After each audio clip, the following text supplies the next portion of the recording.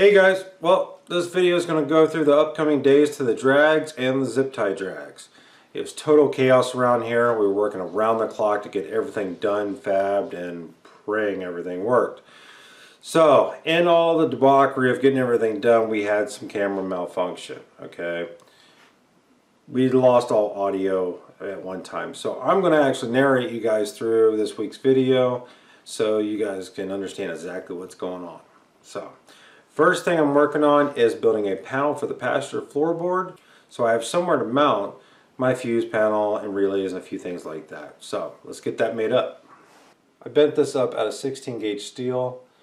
It didn't need to be anything crazy. I put a couple folds in it to raise it off of the driver's side floorboard so all the self-tappers weren't going to be poking through the firewall. I have the panel made itself. I'm going to start taking and installing everything on it. The point was to put anything together on it on the workbench before I put it in the car, just to eliminate the amount of time that I was wedged in that floorboard. Now you'll notice that the fuse panel I use is a little different. It's made by Blue Sea. Now it's for marine use. I use a lot of marine based products, and it's because I came from that world. I've worked at boat dealerships and stuff for a long time, and I know the parts, and a lot of times the marine stuff is made heavier than the car stuff. So you'll see me use a lot of marine stuff on a lot of my builds, and that's just because I know it, and it's designed to be around water and take different abuse, so that's why I use it.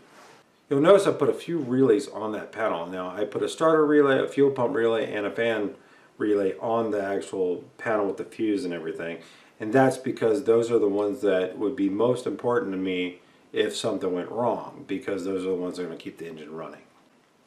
Alright, at this point it's Thursday. I went to work on Thursday morning, so sick, coughing, carrying on and everything else. They sent me home. So what do you do to relax? You finish building your race truck. So at this point we're working on all the wiring. Austin actually was able to work the schedule around. He was off with me. So I'm going to be wiring. He is going to be resealing the diff because we had leaking problems with RTV. Now I didn't know RTV goes bad, but it does. So went and got some new RTV. I had Austin start working on cutting the bed mounts off of the bed, because if you remember when I shortened the frame I had to kick it a ½ inch. Well, that throws off all the bed spacing. So he's cutting all the mounts off so that we can rework new mounts on it to bring it down that ½ inch and get it all squared up. We ended up having to plasma a large hole in the bottom of the bed for the fuel cell. There was no way it was going to clear, and I didn't want the fuel cell hanging down any lower. Now we've gotten the bed on, it's just tacked, okay, I didn't weld it out, it's just tacked sitting on there. So we're trying to figure out exactly where we need to square it to move on from there to make the new mounts. Meanwhile, I've got Austin taking and cutting hip bars for the sides of the cage, and he's figuring that out so I can get them welded in. At this point the kids really came together. Everybody was out there helping, doing whatever they could, and we went at 4:30 in the morning. Austin, he was at that point, I sent him to bed. Now me and Caleb, we went all night. We didn't stop. So we actually worked all the way through the morning. Of course the hood didn't fit, so I had to cut the hood to get the air cleaner to go through the hood. Now I really didn't like the way it looked, so what do? I built a hood scoop. Alright, so then we get to Friday. Alright, we've gotten the truck complete. Now it's 5:30 in the morning on Friday, and I haven't slept, and I made a dumb mistake. I slipped with the drill bit and put it through the radiator. So there went my aluminum radiator. I tried to seal it, it wouldn't seal. So I got on Craigslist, called this guy in town. It actually has these Chinese aluminum radiators. Sent Austin after it, he got it. We were supposed to leave at noon to go to zip tie drags. Yeah, we left at 8 o'clock at night because we didn't get the radiator in our hands till 6 at night. I had to cut all the mounts off the front of the truck and re-weld new mounts because the radiator I got, the only one I could get my hands on, was 3 inches taller and 1 inch wider, and the hoses were a different size. So I scrambled as fast as I could, cut all my mounts off, re-welded them in a different spot, got it on there, and then we ended up actually stopping at an auto parts store on the way to the track and buying a couple different hoses to cut up and make what we needed. Drove 2.5 hours down there, a caravan of all of us. We made it. Freezing cold out there. We got there, we actually tented it for the night. We all slept out there in tents. It was freezing, but we had a great time. Okay. Got up the next morning, finished fixing the radiator, went through tech. Tech guys do not like me. I don't understand. I wasn't mean, nothing like that. But they started talking trash about the truck the minute we pulled up. And honestly, there was a 70 Cuda Cherry next to me, a year 1 Camaro next to me, and then there was me. So the guys, they got upset about the hood because I didn't have 4 pins, I only had 2. And they were like, well, what are you doing to keep the back down? And I was like, well, there's 4 self-tappers right there that are holding it down. The guy's like, well, what are you supposed to, how are we supposed to open the hood if there's a fire? And I said, bend it. And the other guy walks over and he goes, that's fine. We can bend it. If there's really a problem, we pull the front pins and bend it. So I looked at that guy and I was like, thanks. Well, the older guy that was doing the tech that was not happy with the truck, he sits there and he's like, well, he's whispering to another guy and he's all, well, they either cut up a short bed or they cut down a long bed or something like that. And I looked at her and said, yeah, I took 20 inches out of the frame. And he goes, why on earth would you do that? I said, that's how long my drive shaft was. And he goes, are you telling me you cut a truck down to fit a drive shaft? I said, yeah. He goes, that is the dumbest thing I've ever heard. Go to a machine shop, buy a drive shaft. I said, did you read the sticker on the windshield that said broke? And he just looked at me. I said, drive shaft's $500. He said, yeah. I said, I shorted the truck for 15. Well, I guess I shouldn't have said that. So at that point, they started going over the truck with fine-tooth comb. Then they got irritated when they found out how overbuilt the truck was and how safe it was. When they looked at the cage, and then they looked at this and that, and all the stuff, they couldn't find anything to get me on. So, they passed me on tech, and I waved as I drove away. So, anyway, get down into the staging lanes, and here's going to be my first pass. Alright, one thing that didn't make it on the tape is I'm 2 cars back from doing a burnout. You know, working out the jitters, I'm making sure everything's good in the truck, and all of a sudden, the driver's side window falls, just off the track.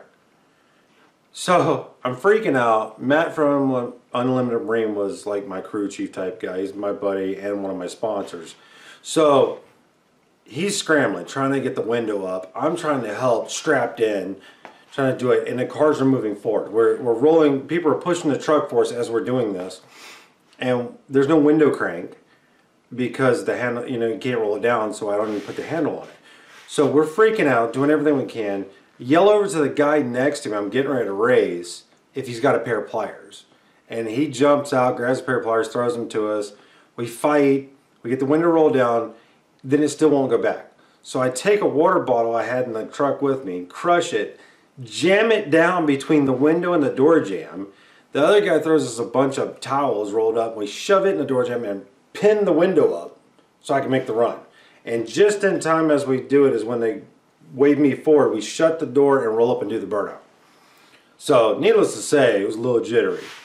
So we do the burnout, and then we actually hit the pass, and I've got video of that right now.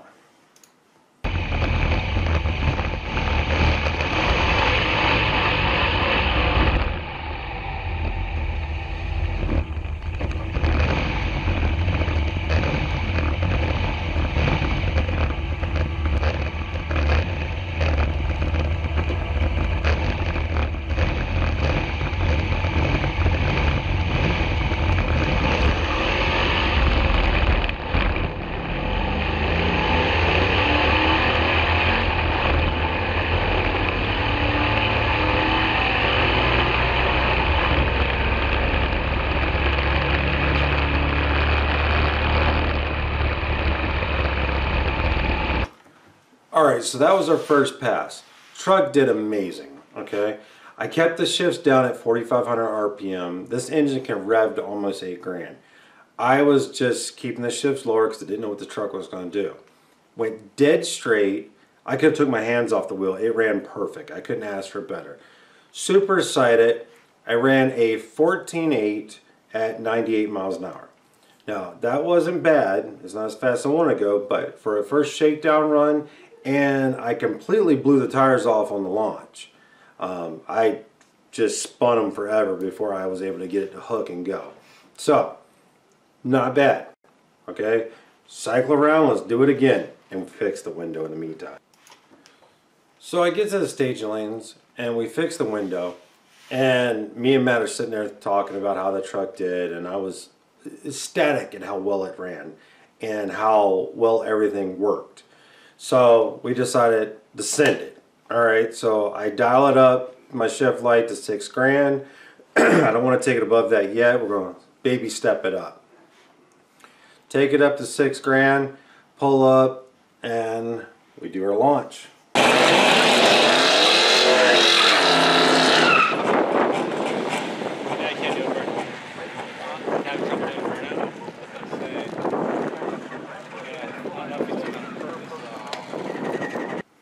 At this point, the truck died on me, and luckily I thought quick. I hadn't turned on the fuel pump, so I turned it on real quick, refired the truck, ready to go.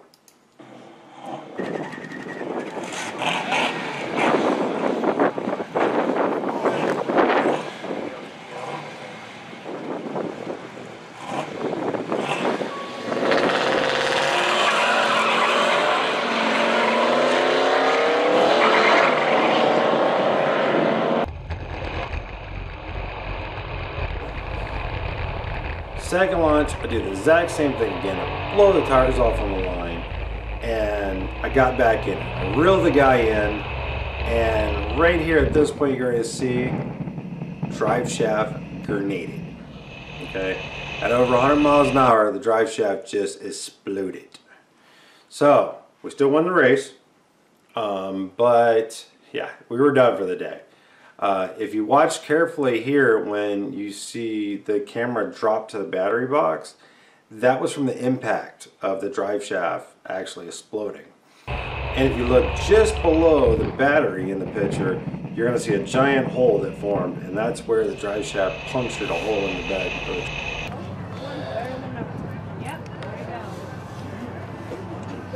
Well guys, all in all, this was a great weekend, a great experience, this whole build. Just to let you show what happened, I went over and pulled the drive shaft today. I've got the truck over at Matt's shop at Unlimited Marine, because my garage is such a mess right now. I think almost every tool I own is on the ground or around. So he saw it, said, you know what, take the truck to my shop, clean up your garage, get it straight, and then we'll bring it home. So hopefully this weekend we'll bring it home. Now we do have more plans for this love in the future. We've already located a limited slip rear end for it. We've got a built turbo 400 to put in it, and obviously a new drive shaft. So we're going to get something that can handle the pressure. So February 8th is the drags here at Firebird Raceway, excuse me, Wild Horse Pass. It keeps changing names. So our plan is to take the truck out again then. As long as money's there, we'll do it. So, alright guys, well, I hope you enjoyed this entire build. I hate that it ended this way, but you know what? I had a blast building it. I had a great time running it. I'm happy with everything I did. So, what else can you ask for? So, anyway guys, well, I appreciate you watching. Do me a favor, like and subscribe, and if you want to see some other videos, over here. Otherwise, see you guys next week.